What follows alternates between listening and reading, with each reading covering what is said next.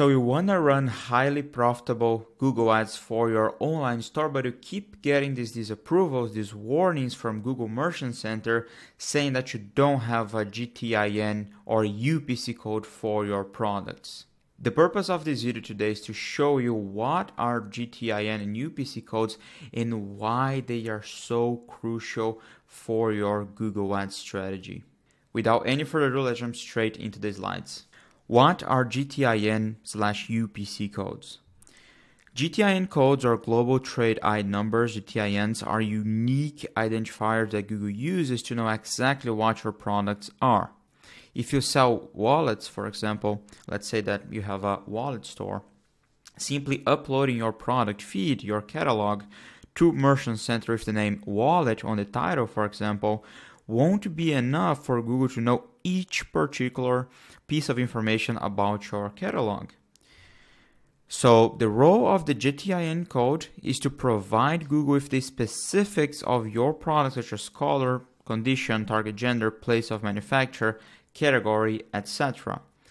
And these codes are publicly available in a global database. So as I'm going to show you right now, for example, you can look up the website. If you paste your barcodes there, the number that comes right below your barcode product, the barcodes of your products, you're going to see that all the information is going to be there. That's a publicly available database, and there's a whole website.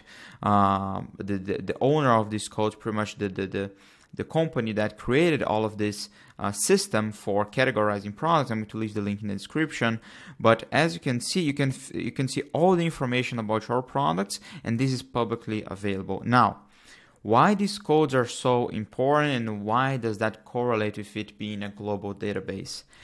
GTIN codes are fundamentally how Google optimizes your product feed campaigns. So for example, you have your Performance Max campaigns, you have your shopping campaigns, you have your dynamic display remarketing campaigns. By knowing what your product is exactly in this global database, the algorithm shows your ads on relevant searches. Now, here's the most interesting part.